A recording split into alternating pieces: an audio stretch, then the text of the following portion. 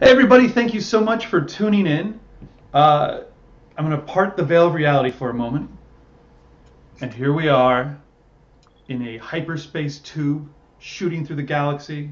Suddenly we drop out of it. The starfield snaps into view. A beautiful planet stretches before us and we pan down, down, to a long time ago in a galaxy far, far away. That's right, it's Star Wars. And today we are meeting with Max Brooke, who is one of the designers over at Fantasy Flight Games, right? I always, for some reason, Yes. want to say Final Fantasy Games, but that's a different company, isn't it? A little different, yeah. So, for those of you who don't know, and I would imagine anyone who's listening to this right now does know, but the Star Wars RPG system is the exciting narrative dice role-playing game that Fantasy Flight Games came out with. It was like about 2012 or so. Was that your first book, or is my date wrong on that? It would be later than that, wouldn't it? 2012, I believe, was the first one. Yes, because I started the company in 2011, and it came out Okay. shortly thereafter. Great. So I love this system so much. It's probably I've been playing. I mean, I've been playing D&D since I was a chubby little middle schooler. But of all the different role-playing game systems I've ever played, this probably has my favorite dice mechanic in it, and it's also set in the Star Wars universe, which is everybody's favorite universe. And if you've never played it, it has cinematic action, intense combat, pulse-pounding drama, all worthy of the original Star Wars movies. And that's what makes this role-playing game really, really amazing. So I personally feel pretty delighted that we can actually talk with somebody who is putting out these books. I mean, you can see some of these books behind me. I think Forged in Battle, you were the lead designer on. Is that correct? Yeah, I was lead on Forged in Battle, and I was the I can get into the details later. I was also the lead on the Age of Rebellion beginner game behind you, as it happens. So. Oh wow, on the beginner game as well. Okay, that's great. Well, Yes. let's start there. So, I don't even know what your official title is at Fantasy Flight. Do you want to just tell us a little bit about yourself and how you got started and what you're doing there now? Yeah, definitely. So at Fantasy Flight Games, I'm a role-playing game producer. Although I am also a miniatures games developer. I worked on X-Wing as well and Armada a little bit. So I've got my finger in a couple of pies. But in my capacity on role-playing games, which is what we're here to discuss, I'm a role-playing games producer. But you'll notice if you look at the credits, it says lead developer, and that's because the producer-developer role is different for some projects and the same for others. So for role-playing games, it's just one person who does all of that. So I am sort of like the project manager for those, Okay. but then I also do a lot of the internal design and development content. Whereas on something that has more demanding producer work, and basically anything that involves plastic or anything like that. Somebody else is there to do a lot of the producer stuff because it's more than one person can do and also do all the development. So when I'm working on an X-Wing project, I have a producer who's there to make sure we make the ships and such. But since the only plastic in the role-playing game is the dice, and those are all done, it's much more manageable. Yeah, definitely. I actually am really intrigued by the X-Wing and Armada games as well. I think you guys actually on your website put out a really interesting article which addressed something I've been toying with for a while, which is how do you merge the role-playing game with the miniatures games? Because just the idea of like playing at the table with your friends and being like, uh-oh, TIE fighters inbound, and then you just jump into a miniature combat seems really, really cool to me and really desirable. But I think, Yeah. talk No, go ahead. on that. If you have to. Definitely. I think that was Brian Young, who's written a series of guest articles for us, who wrote that, and that was a really good one. It was an article we'd been sort of like mulling over internally, and then one day I think I don't know how it happened exactly. You have to talk to marketing, but that article goes up on the site, and we all go, "Oh, it's a great idea. I'm glad he did that." We'd all been sort of like thinking like, "Oh, maybe we should do that." Talk to marketing about that, and then it happened with no. I was going to say it happened perfectly in this. Yeah, we didn't have to do absolutely. anything, so it was great.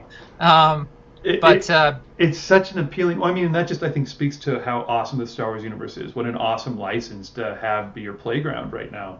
That you can think about doing things like that. That's so amazing to me. Yeah, definitely. So that article, still up on our website, obviously, is a good read. Definitely check that out for some ideas. I have some ideas of my own because I've done that for Star Wars role playing games when I was Oh, running an Age of really? Rebellion game. I specifically tied it in with Armada. And so this works for X-Wing or Armada, but it's the way I would tie the two in. I have tied the two in, and I thought it worked really well. So what I did was, instead of tying it in directly and having the player characters jump into X-Wings on the table, which you could definitely do and could be a lot of fun, I actually had it as a battle that was going on at the same time as some of the stuff that was going on in their session. That's really clever. I have not thought of that. So that you have people on the ground rolling the dice, the narrative dice, and doing that system, but then at the same time, or I guess not simultaneously, but then you jump over to the space battle table. Exactly. So actually, the way we had it going on was I was lucky enough to have a friend around who had been looking to play Armada. So basically, we had to have this big space battle, and then the PCs were also running a mission that was going on around that space battle, and their mission sort of had a longer term goal. So it didn't really tie in with that, but it was this nice, like, it tied in with them. So I had one of the PCs who was a commander play in the game of Armada while everyone else was doing their stuff. And then the results of the battle sort of played out into the session. So like, oh, some ship went down and that became relevant in the game, and it was nice because it meant that, I didn't have to worry about this competitive game, like killing off a bunch of PCs because they got blown up or something, because X-Wing is, I mean, you can always bail out and such, but X-Wing is far more lethal than Starship Combat in the role-playing game. I mean, especially if you're in a bigger ship, but even if you're in a starfighter, you're going to survive a few more hits, generally. And there's sort of means for player characters to survive that poor X-Wing pilots don't have. No, you're pretty much screwed in X-Wing. And I have actually not played a game of Armada, but from what I've looked at online, like I've followed some of the games online, especially when you're doing that really cool kind of showdown battles. I don't know what the terminology was, but you had fans submit their fleets, and then you actually had them play off against each other. And I was following that on your website as well, and I thought that was really cool. I played one of those fleets. I was defeated by Sam Stewart, who couldn't make it tonight in the finals. So that was great because we had that was a fun event. So you can do a lot of neat narrative stuff already with Armada and with X-Wing, obviously, so tying that into a role-playing campaign is pretty easy. But I like setting it on a sort of separate axis so that it's like I don't have to worry about killing off PCs in the X-Wing game, but the X-Wing game provides some, fleshes out the story, and maybe or Armada's particularly good for this, fleshes out the story, gives some events that are going on around them. It affects them. So, like, they care if the, person who's playing for their side wins, but it's not necessarily, like, under their direct control. Okay. Yeah, I think that's really interesting. I really like the idea of, like, like, even if the PCs could even be, like, people on one of those ships, maybe they're not the captain, but they're having their own interaction or something like that, and then your ship is getting shot down in the Armada level game or something like that, and then obviously then you get the interaction between the two axes, which is, I think that's a really clever approach. It's also neat because it lets you have cameos of famous Star Wars people without having to have them, overshadow your players or what have you. So you can have, like, oh, Darth Vader was in that battle and he shot down this ship. Like, we never saw him because he was, 5 kilometers away, but he was there and he did something cool and it affected us, Yeah, that is pretty awesome. The only what the stumbling block I've been hitting as a DM running. So I run a bi-weekly game out here on the web stream that we do called Never Tell Me the Odds on Twitch. And so as a DM, and I come from a very DM background, which is like I want to keep all 4 of my players at the table engaged at the same time and interacting with each other. And so that's the stumbling block I've kind of hit as trying to get into like Armada, because Armada is fundamentally 2 players, right? You've got like 2 sides. It is, although I mean, I will say it wouldn't be that difficult for Armada or for X-wing to set up an asymmetrical game. Hmm. So you could pretty easily, I mean, if you wanted to do, um, Armada, you could play a 400 point Imperial fleet against, like four little 100 point, splinter fleets Yeah. of rebels, maybe one under the command of each of the PCs or something. Oh yeah, that's a So you good could do idea. you could do something like that would work pretty well. But I also think part of the reason it worked so well in the game I ran it was because I wasn't actually playing in the Armada game directly. I Hmm. I had someone else playing the Imperial side, and one of the players played the Rebel side, and then I was just able to sort of like poke my head over there every now and then, and be like, okay, this is happening, that's happening. Oh, But I I wasn't see. actually playing directly in that game, and they were just basically just playing a normal game, except that for one of them it had some role playing repercussions too. I think Um, I think that's great. Yeah, that gives me all sorts of devilish DMing ideas. Like you could even have the players could have one goal, but maybe that goal could be slightly at odds with the goal of the rebellion at large. And so sure. it's like, do we win this space battle? And especially if you have the players playing, say, their characters in the RPG version, and then they're playing kind of fleet commander scale of the fleet, and then they kind of would have to make decisions between we sacrifice this ship, but then those characters die, but then we win this battle. Hmm. Hmm. Yeah. Yes. Hmm.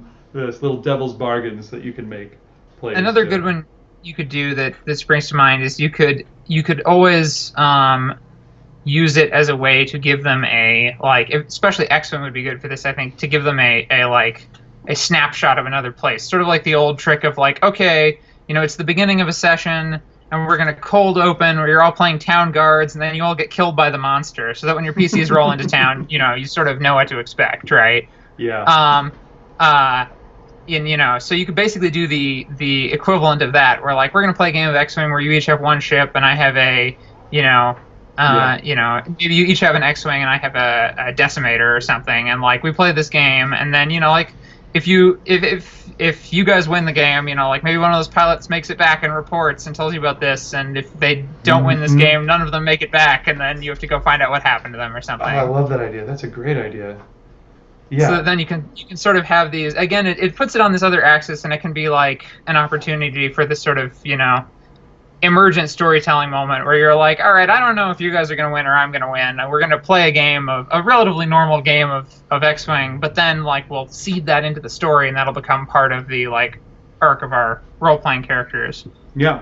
I like that, and then that adds a whole level of spice to the X-wing or the Armada level game as well, right? Because then it's like you can kind of come up with more of the motivations or objectives on the X-wing level. Where all of a sudden it's like I need to get one X-wing off the opposite side of the map in order to get word to the rebellion, and the stakes are that my characters will suffer if that doesn't happen. All of a sudden, that X-wing game feels like a lot more, or that Armada game feels like a lot more Yeah, compelling. definitely. Yeah.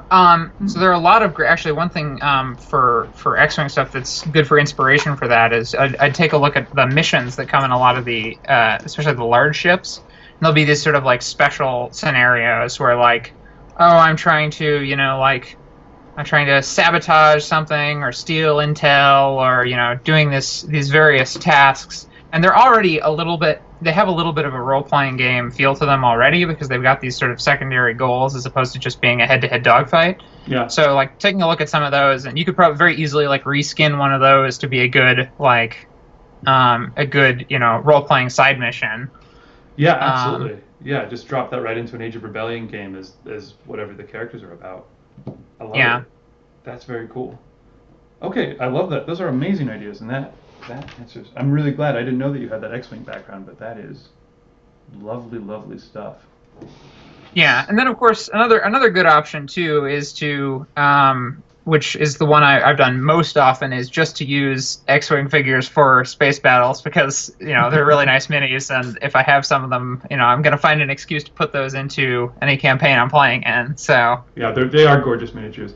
Again, I bet a lot of the people who are listening to this have seen them, but if you haven't, absolutely check out those X-wing and Armada miniatures. Even if you don't get into the game side of it, the miniatures themselves are great. And the X-wing, I definitely on the X-wing scale, they're perfect for dropping on your tabletop. Even if you're not going to use the dial-based combat or whatever, they're awesome. They come pre-painted, but the level of detail I'm always blown away by. Like you'll see like the rust on the inside of the vents and everything like that. It's really great. Our production department works really hard on those, and they do a great job. They work really hard. They have Yeah, a great attention to detail, and they work with the factories and Lucasfilm and all these people, and they just do a fantastic job on it. that's great. Yeah, and I said that a little bit at the top, but I think the fact that Fantasy Flight has this license just makes me so happy because the quality of work you guys put out on all of your properties is amazing. You guys are dedicated to doing it right, which is really nice. Especially since the Star Wars properties kind of bounced around a little bit over the last, since the 70s. So it's cool to see it with you guys now. That's really awesome. Funny point of I mean, I guess it makes sense, but one funny thing about integrating X-Wing and the role-playing game is they're both designed by Jay Little, who, if you haven't had a chance to talk to him, he's a really neat guy and a great designer. But he actually designed both of them. So Okay, so he still works with you guys at FFG? He's freelance these days, but he does stuff with us, and he keeps in contact. And he's just a great guy all around. Okay, awesome. Yeah, I'll reach out to him. That's really cool. I'd love to. Yeah, I think that's really cool. Yeah, he was the designer behind Warhammer Fantasy Roleplay 3rd Edition, which a lot of ideas from that were refined and became Edge of the Empire. So that is really cool. So how did you, just to give people a little more context about your background, you said you started working at FFG. You've been there since 2011, did you say? Yeah, so I started, I was hired on to work on our Warhammer 40K role-playing games, and I worked on Rogue Trader a whole bunch. Cool. And then, I've worked on a bunch of the Star Wars games in the interim, so I've done a bunch of stuff on Edge of the Empire, Age of Rebellion, Force and Destiny. Yeah. And it was funny because I got there right around the time that we hadn't announced the Star Wars license yet, and we were just sort of spinning up, working on all the stuff. So I was able to see Edge of the Empire not from the very beginning. Jay had already designed it, but it hadn't been like completely solidified yet. So I got to play in some of the early playtests, not the first ones, but the like sort of second batch and such. So it's been really amazing to see it grow from that to like what it is now. The three-headed monster it is now in all its impressive glory. Yeah, it's gorgeous right now. So you say three-headed, so I assume you're referring to, we've got Edge of the Empire, Age of Rebellion, and then Force and Destiny. Correct. These three heads going on. Yeah, so again, so this is, if there's anything that does slightly annoy me about the game, it's that when I'm trying to tell people about it, I never quite know what to refer to it as. Because I think a lot of times people just call it Edge of the Empire, because that was the first core book that came out. And then that was followed up by the two other source books, or the two other main core books, Age of Rebellion, Force and Destiny, which are all part of the same game system. There's a little bit of variance between some mechanics on the edges. Namely, it's the obligation, duty, and morality systems, right? But they're all totally work together. And so I kind of call it Star Wars RPG by default. Is there a way you guys refer to the overall umbrella of the system, or do you usually just refer to it by each of the core books? Well, we generally refer to it as Star Wars role-playing. Star Wars role-playing. Though obviously that can create some confusion when I'm talking to somebody who doesn't, know I work for FFG or whatnot, because then it's like, well, no, not this edition, and no, not this other edition, the FFG one, Yeah, that usually have to be like, oh, the Star Wars RPG by FFG. Yeah, so Fantasy Flight Star Wars role-playing, or the Star Wars role-playing game, or, Star Wars RPG. I mean, in common parlance, any of those are what I tend to use. Okay. The narrative dice system is, of course, the system, although it, is not so formalized, but it's, so you mentioned that at the beginning. The narrative dice are sort of one of the things that stand out about it, but obviously that's not it doesn't tell you, that it's Star Wars. So yeah, Star Wars role-playing. Yeah. Okay, so you don't have a better solution than I have. That's fine. That is the one thing where I find it hard to encapsulate everything that it is, because it is, like you said, these kind of three heads, and they are all kind of unique. The narrative dice system is amazing, though. I would like to talk to it, or basically just gush about it. I love it. It's like I said, cut my teeth on the old D20 D&D system, which is still great, and I love it. But I love the combination of, you get the dice and you have your dice pool, and that's very concrete. I know exactly what I'm rolling, and that's not up to interpretation. And then when I roll it, there's a definite pass-fail mechanic and success and failure, so I know if I succeed or fail. But then you're given so much leeway in interpretation at the table between that advantage and the threat system. Personally, in running podcasts and streams, it's ideal for doing these kind of live play, or even basically live play podcasts and stuff, because it keeps it interesting, but it also keeps it grounded, which is not something I found any other system does to that degree. You know what I mean? It definitely leads to those cinematic moments you're talking about, that I would imagine make it really good for live streaming. I never have, but I imagine that would be good for that, yeah. It's delightful. And those unexpected, okay, failure, triumph, despair, 3 threat. So, you're on fire now, yes. But you managed to put out you're on fire now, and, you managed to tell, engineering that the engines are on fire, and, also, a wampa bursts out of the hold, and a wampa bursts out of the hold. Yeah, exactly. The door breaks down, and that wampa you're transporting gets loose. Yeah. You're drowning, yeah, exactly. But it's in a Bacta tank, so you're I mean, it's just crazy stuff. I love it. Exactly. It's some of my favorite moments are. I think it speaks to how successful this system is that people will roll, we'll be playing at the table, and a roll will come down, and first of all, everyone will sometimes, if it's at this high-pitched moment, everyone will leap out of their seats to see what the dice roll is, what came down, and then if it's a despair or something like that, a lot of times the players will just suggest what the horrible thing is, because it engages them on that narrative level that's so satisfying. So I'll be the DM, and I'll be like, oh, despair, and then a player will be like, oh, maybe all of the escape pods jettison into outer space, and I'm like, great, that definitely happens. That's way worse than I was going to do to you. So yeah, I think hooking the players in on that is one of my favorite GM tricks in the system overall, because they will absolutely come up with much worse stuff for themselves than I would have thought of. Mm-hmm. And I think one of the things that really works about the system is it really helps feel the way the dice work out, and the way you get these emergent moments.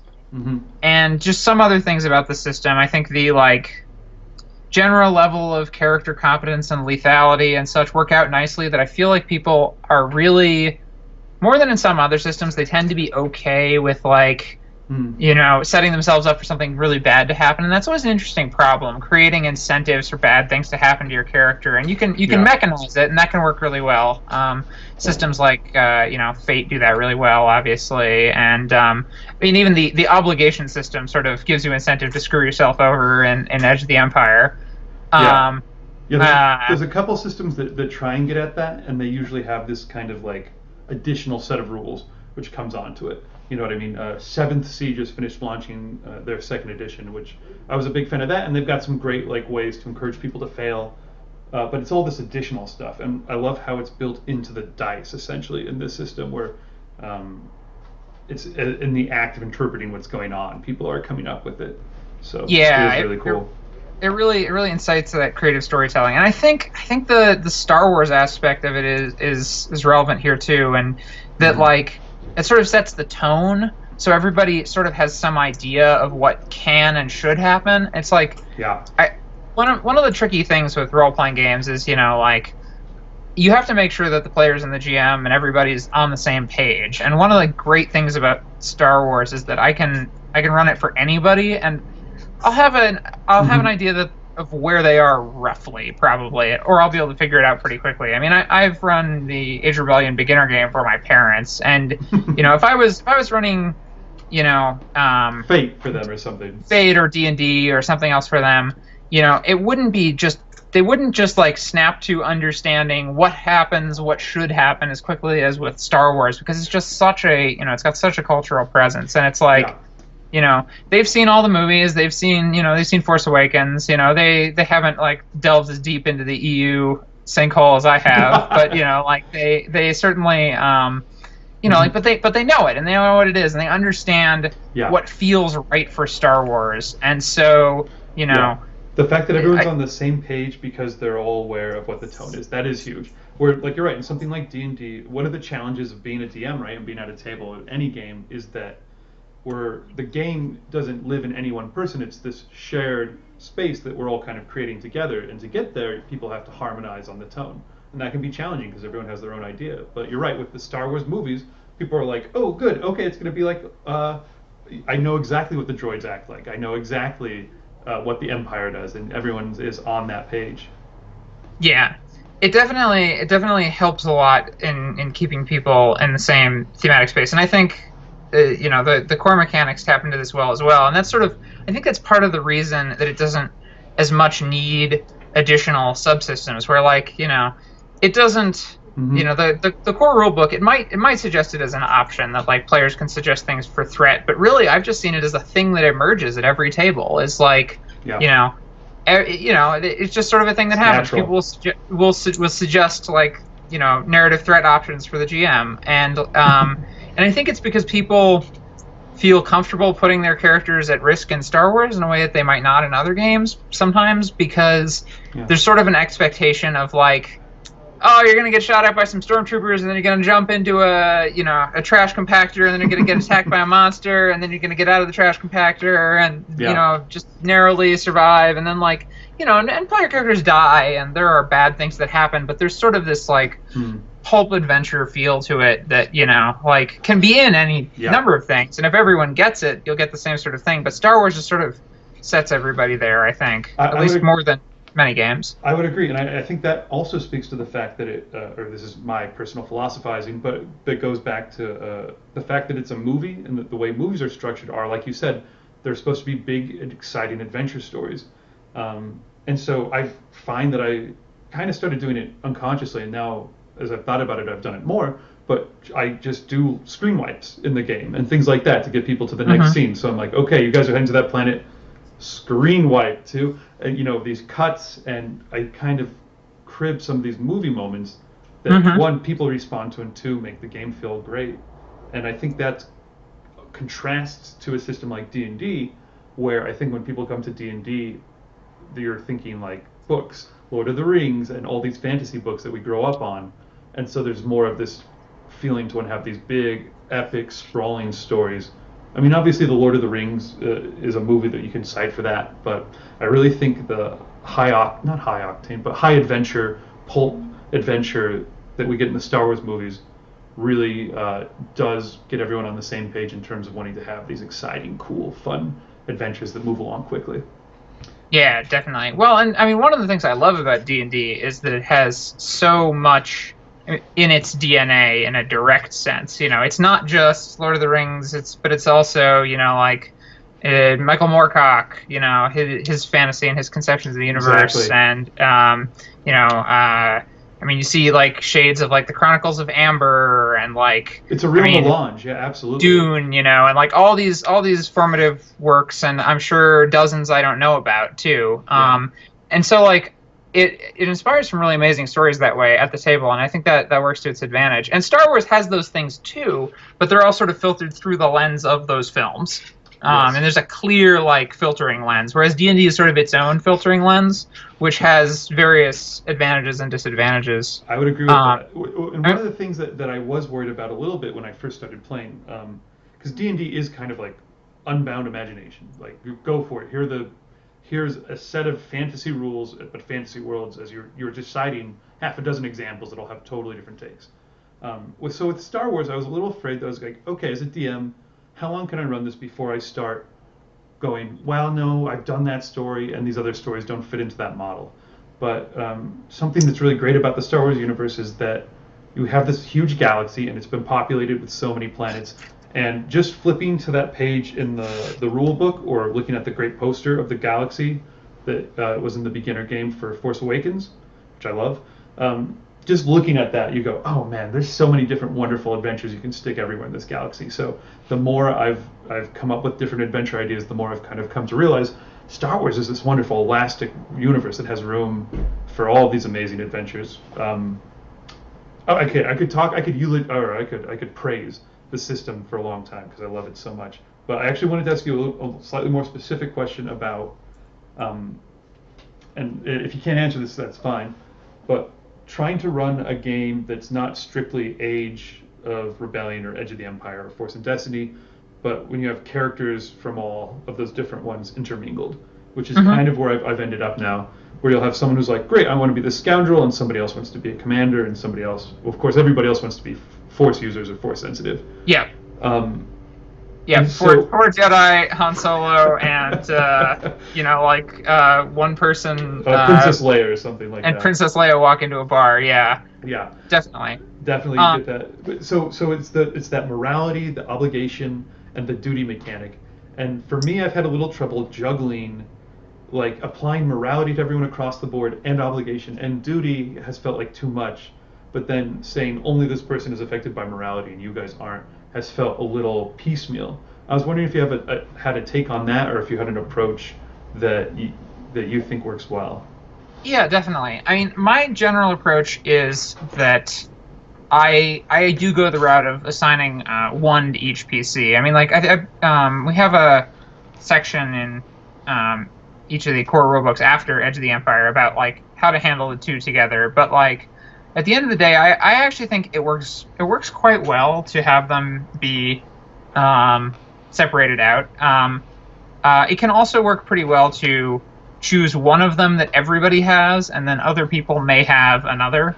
So, for instance, if you're playing a sort of scummy game, but several people want to be Force sensitives, as they invariably do. Right. Giving them a morality, but also everyone having an obligation can work pretty well too. But I think generally it's best to focus on one per character.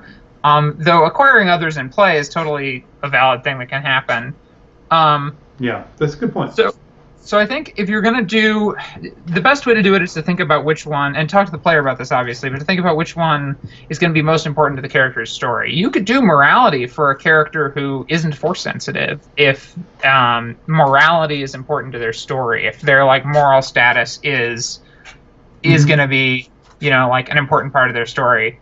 Yeah, I think that's a good point. You could actually do some really interesting stuff with that. But on the other hand, if somebody wants to play a Han Solo type, or Han Solo or Lando Calrissian type, a bit of a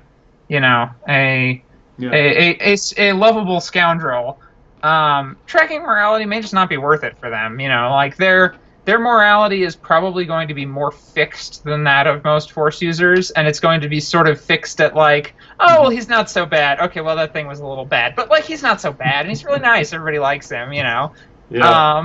And so I think if it will add to the game, absolutely go ahead and add one of these resources for a character. And I think if there's one that's going to be sort of tone setting to the campaign, you can have everyone take that one, and then just have other people take an additional one as needed. So, for instance, if one of the themes of the campaign is really your debts or your duty to the rebellion, I think it could be very easy to have everybody have those, and then maybe I tend to lean towards the obligation. I find is as just the most intriguing storytelling tool, in that it's cool to have a quirk kind of that comes up maybe randomly in a session where it's like, okay, so now I'm going to have to work in these hot mafiosos who are going to show up and put a little pressure on you, and that's kind of this unexpected element. Whereas duty is a little more fixed. You can kind of know what that is in respect to how things go, but and morality gets even a little bit slightly random in terms of depending on your dice roll at the end to determine your conflict points. So I find those are also interesting and great, but as a storytelling tool, I tend to like to make everyone take obligation and then pepper in usually morality or duty where it makes sense. Yeah, and that's a perfectly good route to go.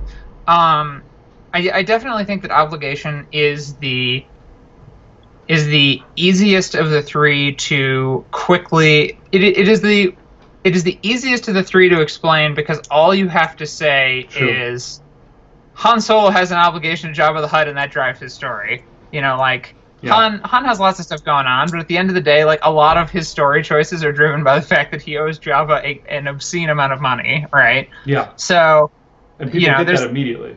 And people get that immediately. Duty is a little more challenging because it doesn't quite have the same obvious example from the movies. I think Duty.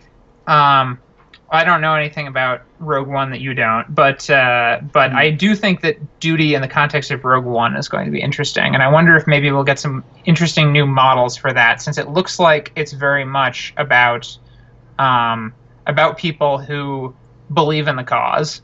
I'm quite interested in Rogue One, pretty much explicitly for that reason.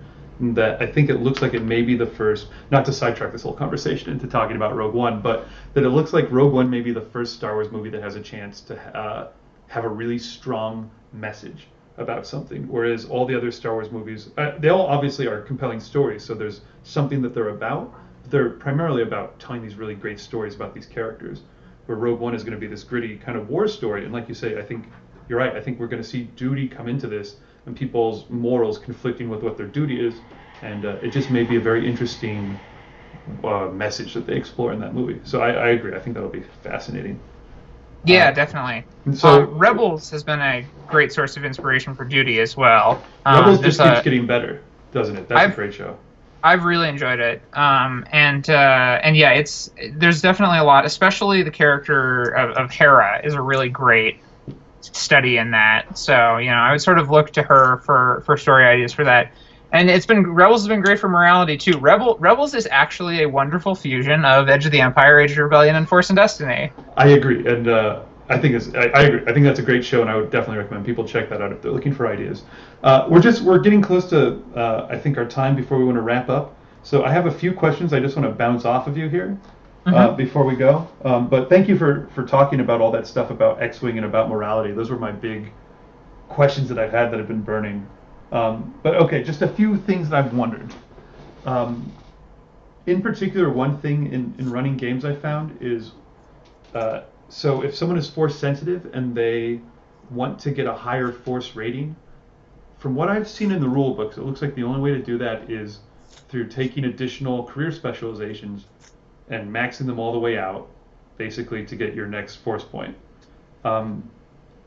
Is there something that I'm missing, or is that's basically the only way to level up as a force or gain more force rating? That is basically the only way to gain more force rating. There are a few talents that let you circumstantially modify your force rating. I believe knowledge is power, for instance, lets you use a skill for it. So there are ways to like temporarily boost it. But yeah, in terms of the So is that a choice you guys made as designers to prevent?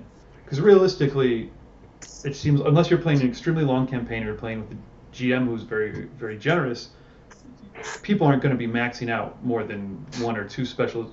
Possibly they might max out a second specialization. In my experience, that hasn't really happened with my players yet. So it's hard to imagine a force user who gets more than 3 force die. Maybe if someone had 3 force die, they would have, I don't know the math, but it seems like that would be hundreds and hundreds of XP they would have spent on their character at that point. That's about right? Well, that's definitely intentional, partly because of the way a lot of force powers scale. But to step back a bit, is actually very similar to the original design consideration for why the only way to increase your characteristics is through maxing out specialization trees as well, or reaching dedication. Right. Because you can just beeline for dedication, and you can actually save a lot of experience if you do it that way. If you don't bother to fill out the side things, you just shoot for the bottom. True. Okay, that's a good point. So force rating is similar, and force rating perhaps scales even more aggressively than characteristics do, because a lot of times you'll be jumping up in the silhouette of objects you can affect, and object silhouettes actually don't go up in a linear manner. So right, they're kind of an exponential growth, right? Exactly, and range bands are similar. So if you're increasing the range band from 1 to 2, that's a sizable increase, or short to medium, that's a sizable increase. But medium to long is even bigger. And right, you've increased your power not by ×2, but ×4 or 8 or something like that. Yeah. Exactly. And so a lot of times it'll be spend 1 or 2 force points to do that. So to keep that scaling in check, the growth needs to be reasonable. I mean, with that said, if you did, there are a couple of trees in Force and Destiny that have 2 force ratings and no dedication. So if you were really invested in just getting your force rating up, you could bomb 2 of those to the bottom and probably have it in like 300 experience at force rating 5. Yeah. So it would be interesting to see a character built like that in context of a party with other people who've spent their non-force users who have spent an equivalent amount of points, and see kind of what the balance is, I think. Well, I think the force user would be very good at doing one thing, but at the end of the day, because they also have to spend experience maxing out their force powers to even make that force rating useful, and various talents can help that as well. Right. At the end of the day, I think they would be very, very good at something specific. Yes. They wouldn't be that great at most things. Yeah. So it does seem like force users are kind of they're really powerful at the beginning, but then no, I'm not going to say that. Force users can be as powerful as anybody else, obviously. I just I guess what it makes me think about is putting NPCs in who are powerful in the force. And it seems like I believe some of the nemesises who have. I'm trying to think to my nemesises in Force and Destiny, but I think there's some guys who have like a 3 or 4 force rating, and I might be wrong about that. It seems like you kind of get that a PC can never really quite get as powerful as maybe some of the force using nemesises that he might be up against. Which personally, as the DM or the GM, I have no problem with. That's fine by me, because I think that is good to have big, powerful baddies that you're fighting against. But I also kind of get the sense of frustration sometimes from players who want to advance quickly, and it's a hard thing to advance in. Yeah, but I mean the force is meant to be difficult, and part of the balancing act. We wanted to make sure that force users and non-force users played well together, and we wanted to make sure that force users felt impressive. But we were also rooting this in the original trilogy. And one of the things about the original trilogy that's important to keep in mind is that the feats that force users perform in the original trilogy are actually not nearly so... the prequel trilogy added a lot of things that people think about as being very, like standout uses of the Force, and they are. But if you look at, Vader and Obi-Wan and Palpatine and Luke, yeah, their uses of the Force are actually pretty limited in the original trilogy. And although they are very impactful, they're not these huge, like acrobatic displays or crazy abilities, save Palpatine shooting Force lightning, and he's probably...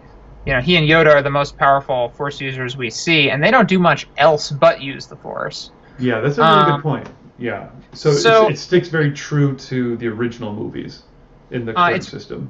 It's very targeted, and The Force Awakens was very much in that vein as well. I mean, if you look at the lightsaber duel, in The Force Awakens, it is much more subdued than the ones in the prequel trilogy or Clone Wars. And so I personally appreciated, but I did as well. I enjoy big crazy fight scenes, but I liked that they very much matched tone with the original trilogy, and yes, and that and Rebels and Clone Wars are actually. Although they can get pretty crazy at times, I actually think Rebels and Clone Wars are pretty well modeled by the system as well. So anyway, so there's some big impressive things that people do with the Force, but at the end of the day, a character like Han Solo is still pretty effective. Yeah. Even surrounded by people who are not even debatably much more powerful than he is, because he can talk people into things, and Obi-Wan can mind trick people, and Han can talk somebody into something, and although those are different mechanically, and they should be in our game because the Force is important, they're at the end of the day they both got somebody to do something for them, right? Right. So there's sort of these interesting things, and we've really been able to use signature abilities for that too. Speaking of movie moments, one of my favorite things in the system are signature abilities, and one of the great things about signature abilities is they are sort of these metagame moments where you say, okay, my hired gun is gonna is gonna do last one standing and take out a bunch of minions. And so you have this big moment where, it's a very, it's very narrativist moment where you're like, all right, we're not going to worry about playing out this combat encounter now because you're just going to end it with this ability. And that's, I think that's where the game really shines. Is we can get, it's easy to get, I think, bogged down in the dice. My character sheet has this ability, and the dice say this. But then there's the narrative aspect of it, which really brings the game to life, like we were talking about. Which is like, don't get bogged down in that. What would be happening in a movie that would make this exciting? Yeah, definitely. And so I think because we've been able to use signature abilities to give non-force users sort of big splashy abilities where they're not doing something that's crazy. They're doing something that's really impressive. The diplomat isn't doing anything supernatural when they're yelling at people to prevent a combat encounter from happening, but they're doing something really impressive. Yeah. But it's something impressive that a normal human being can do and people have done all the time. But it's still, in the terms of the narrative, it's as powerful as, lifting an X-Wing out of a swamp or something in terms of its effectiveness, even though one is supernatural and the other is, clearly mundane. So can I ask you just... Okay, I'm not sure you can comment on this, and please tell me if you can't. I don't want to overstep my bounds. Will we be seeing more core rule books coming out in the future, or have we seen the 3 core rule books? I cannot comment on that, unfortunately. Okay, that's fine. I don't want to push no any of that. I don't blame you for asking. I just can't say anything about it. Okay, that's fine. Okay, great. I've got some more questions I'd love to ask, but I do think we should probably wrap it up here for this evening. I appreciate it so much. This is really great. I would love to follow up this maybe with some other people. Some other interviews down the line would be really fun for us. Yeah, absolutely. Are there any, just a couple of final questions, are there any, I think you said you don't stream, are there any podcasts or streams or other RPGs that you have a passion for that you like to check out? So I don't really watch much in the way of streams or anything like that. Though I did, in the vein of RPG streaming, I did see an episode of Harmon Quest the other day that I thought was pretty entertaining. Yeah, Harmon Quest is pretty entertaining. I've only seen the one episode, and it was just at a friend's house, but I thought it was very funny. I enjoyed it, and it captured the right, simultaneous earnest enthusiasm and also terribleness that generally comes up in RPGs. That's true. Yeah, I think that's great stuff, man. In terms of role-playing games, so I'm playing End of the World soon, one of our other role-playing games. A friend of mine is in addition to running that. A fun game. I love the artwork in that game. The books are gorgeous. Yeah, they're really nice. A friend of mine's going to be running his first campaign with that. He's promised to kill us all in 2 sessions. So his heart's in the right place. And even implied that he might mean in the game. There's a ongoing Legend of the Five Rings game I play in that's a lot of fun. Cool. I just ended a Dungeons & Dragons 5th edition game. I don't know, Fiasco, Dread. There are all sorts of great games I play, and I would play more of them if I had more time. Oh man, I feel that, absolutely. That's one of the best parts about doing a stream, is that I get to know that I'm going to play at least this many times in a month, and I have people who feel obligated like they have to come. It's really nice.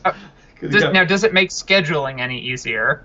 It does make it a little bit easier. People try a little bit harder to get there if they know that they're going to be letting down fans, as opposed to I can't make it this week to the table or whatever. So, I should try that. See, that'll get my players to the table. For no other reason, I'll keep streaming just to sucker people into play with me.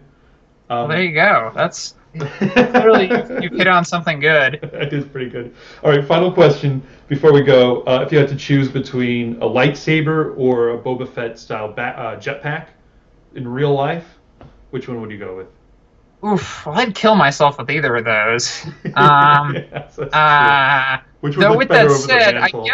I guess I would choose the lightsaber because we never see anybody accidentally killed himself with a lightsaber, but we do see Boba Fett kind of accidentally kill himself with his jetpack. So Yeah. I guess the lightsaber. I mean, also I feel like the lightsaber would be really, really useful. Like one of the challenges of Force and Destiny, of course, as a GM, is like you can't put any door in front of your players because you know it's just coming down 10 seconds later. Yeah. Yeah. So like, give them a door to cut through every now and then for fun.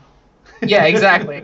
But like when you do that, you're just like, all right, you know. And then of course when you actually do that, they spend like 20 minutes figuring out a way to go around, and you're like, they just wanted you to lightsaber the stupid door. Mm-hmm. But yeah, I think I have to go with lightsaber. I mean, you know, a magic space sword. That's obviously the choice. Can't beat it. I think I'd probably choose the same thing. Well, Max, thanks so much for joining us tonight. For those of you listening to this, you can catch our live play game, Never Tell Me the Odds, every other Friday on our streaming channel. That's Saving Throw Show, twitch.tv/Saving Throw Show. It's the direct link. We start at 7:30 p.m. Pacific Standard Time till 11. Join in. Your donations influence the outcome of the game, and we love to see you there. Thanks so much again, Max. This was great, and keep up the good work. You guys are doing a good job. Thanks so much, and thanks for having me on.